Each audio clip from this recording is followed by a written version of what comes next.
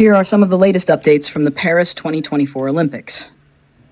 1. Basketball. Team USA narrowly defeated Serbia 95-91 in the men's basketball semifinal, with Steph Curry scoring 36 points and LeBron James achieving a triple-double. This win sets up a highly anticipated final against hosts France, 8-9 source. Javelin.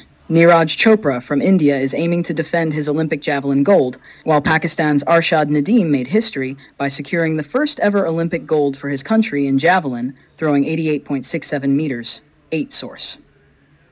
3. Handball. In women's handball, France advanced to the final after defeating Sweden 31-28. They will face Norway in the gold medal match, 8 source.